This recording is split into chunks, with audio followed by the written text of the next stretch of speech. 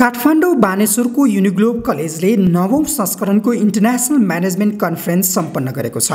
गत बुधबार र बिहीबार 2 दिनसम्म चलेको कन्फरेन्सको यस पटकको theme innovation and sustainability in business रहेको थियो। अमेरिका, मलेसिया, स्लोभेनिया र भारतका विद्यार्थीहरू तथा प्राध्यापकहरूको कन्फरेन्समा सहभागिता रहेको थियो। कार्यक्रमको उद्घाटन गर्दै पोखरा विश्वविद्यालयका उपकुलपति प्राध्यापक डाक्टर प्रेम नारायण अर्यालले पोखरा विश्वविद्यालयले नयाँ अध्ययन अनुसन्धानमा आधारित सिकाइ प्रक्रियालाई अगाडि बढाइरहेको भन्दै विश्वविद्यालयको त्यो प्रयासलाई युनिग्लोबले सफलताका साथ कार्यान्वयन गरिरहेको बताउनुभयो। Our university is trying to promote quality education through reviving curriculum, as I know, is a plan and guided learning experience.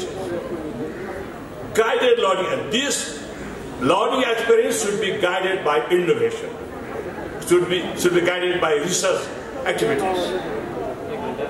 And these activities, instructional activities, should be revised time and again based on the need of the society. We should develop courses, that courses will be helpful to our students, future citizens of the country. And so these activities, and as the Vice Chancellor of Pokhara University, I would like to express my heartfelt thanks to organizing team and all the persons who are delivering their presentation regarding innovation and sustainability in business. Pokhara विश्वविद्यालयसँगको सम्बन्धनमा सञ्चालन भइरहेका कलेजहरूमा research management sale स्थापना भइरहेको भन्दै उहाँले युनिग्लोबको sale निकै सक्रिय रहेको बताउनुभयो। पोखरा विश्वविद्यालयका रजिस्ट्रार डाक्टर दीपक बहादुर भण्डारीले युनिग्लोब कलेजले आयोजना गरेको कन्फरेन्सले अध्ययनका लागि खोजमूलक कार्यमा विद्यार्थीहरूको उत्साह बढाउने बताउनुभयो। कार्यक्रममा युनिग्लोब कलेजका एकाडेमिक डाइरेक्टर तथा कन्फरेन्सका अध्यक्ष प्राध्यापक डाक्टर राधेश्याम प्रधानले अन्य शैक्षिक संस्थाभन्दा सिकाइ पद्धतिमा फरक शैली युनिग्लोबले अवलम्बन गरिरहेको भन्दै त्यसको एउटा उदाहरण प्रत्येक वर्ष आयोजना गरिने कन्फरेन्सलाई लिन सकिने बताउनुभयो। 2012 मा 31 वटा रिसर्च पेपरबाट सुरु गरिएको इन्टरनेशनल कन्फरेन्स 2022 मा आउँदा त्यो संख्या बढेर 152 पुगेको डाक्टर प्रधानको भनाइ थियो। When we first organized this international conference in 2012, there were only 31 papers in 2012. But in this 9th international conference, we have 152 papers. So many papers. That first international conference, only 39 researchers presented the paper. But in this 9th international conference, day 1 today, 144 students are going to give the presentation. And tomorrow, day 2, 126 papers are going to be presented. So in all, 152 papers are going to be presented by 270 researchers.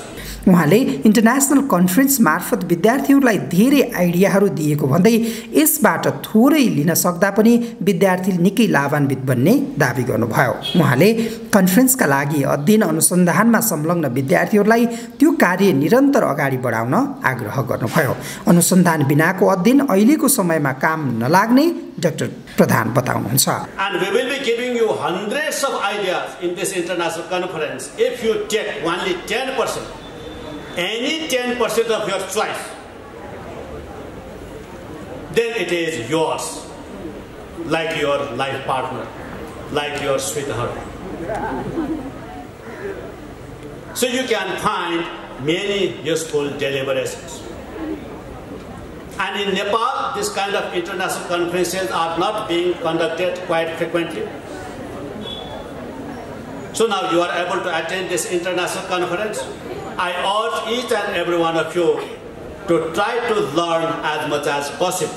And after this conference also, I urge each and every one of you to keep on doing research, and that research will take you to a height of your career.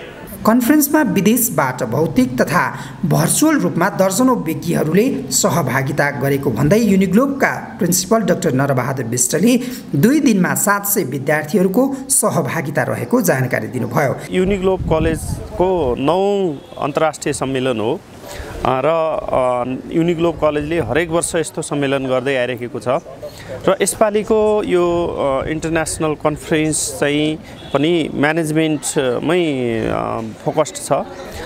Innovation and sustainability in business यसको title रहेको छ र यसमा यसपालि कोभिडको विभिन्न कारण भए तापनि हामीले चाहिँ एकदम ग्रान्ड सक्सेसका साथ यसलाई सम्पन्न गर्न गइरहेका छौँ। यस कन्फरेन्समा 6वटा देशबाट विभिन्न प्रोफेसर विद्वान व्यक्तित्वहरूले आफ्ना पेपरहरू प्रेजेन्टेसन गर्ने र आफ्ना धारणाहरू राख्ने कुराहरू गर्नुभएको छ। यहाँ फिजिकल रूपमा नै पनि यसपालि हाम्रो 2 दर्जन जति विदेशी डेलिगेट्सहरू यहाँ आउनुभएको छ। यसमा हाम्रा विद्यार्थी र नेपाली डेलिगेट्सहरू सहित गरेर 2 दिन लगाएर 700 जना भन्दा बढी पार्टिसिपेन्ट्सहरूले यसमा पार्टिसिपेट गरेका छन्। कार्यक्रममा समानान्तर रूपमा व्यवस्थापन सम्बन्धी विभिन्न विषयहरूमा सेसनहरू सञ्चालन भएको भन्दै उहाँले प्रस्तुत गरिएका विद्यार्थीका रिसर्च पेपरहरूलाई कलेजले जर्नलमा प्रकाशित गर्ने बताउनुभयो र यसमा 8वटा टेक्निकल सेसनहरू सञ्चालन भए। ती 8वटा टेक्निकल सेसनहरूमा विभिन्न प्रकारका पेपरहरू रिसर्च पेपरहरू प्रेजेन्टेसन भए, जसमा चाहिँ विद्वान व्यक्तित्वहरूले हाम्रा विद्यार्थीहरू र रिसर्च स्कलरहरूलाई आफ्ना फिडब्याकहरू पनि दिनुभएको छ र ती फिडब्याकहरू सहित समाहित गरेर ती पेपरहरूलाई भोलि यो युनिग्लोब कलेजबाट प्रकाशित हुने 4वटा जर्नल छन्, ती 4वटा जर्नलहरूमा प्रकाशित गर्ने हाम्रो योजना रहेको छ।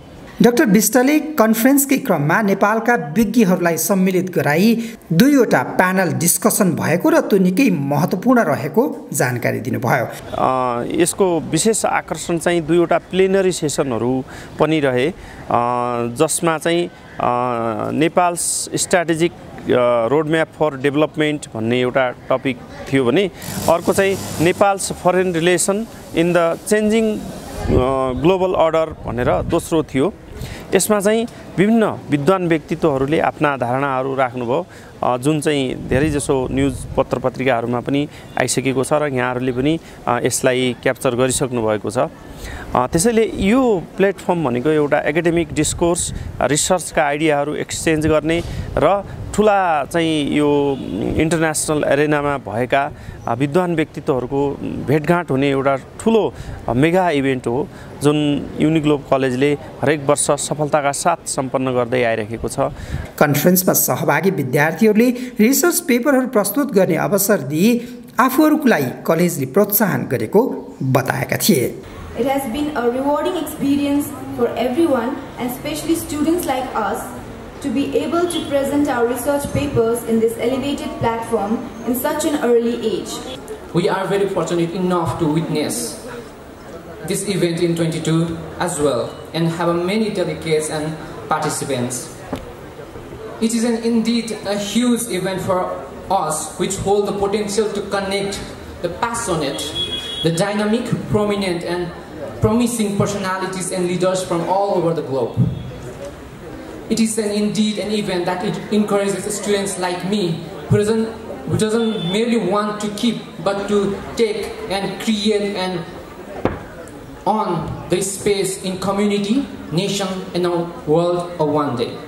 This opportunity will allow the student to benefit from the expert opinions and get exposure to international research experience, which will help them to conduct further researches in futures. Conference मार्फत आफ्ना विद्यार्थीहरूको आत्मविश्वास बढाउने र क्षमता अभिवृद्धि गर्ने विश्वासका साथ प्रत्येक वर्ष कार्यक्रमको आयोजना गरिएको युनिग्लोबका कार्यक्रम निर्देशक अनन्तराज घिमिरेले जानकारी दिनुभयो। कन्फरेन्समा सहभागी विद्यार्थीहरूले रिसर्च पेपरहरू प्रस्तुत गर्ने अवसर दिए आफूहरूलाई कलेजले प्रोत्साहन गरेको बताएका थिए।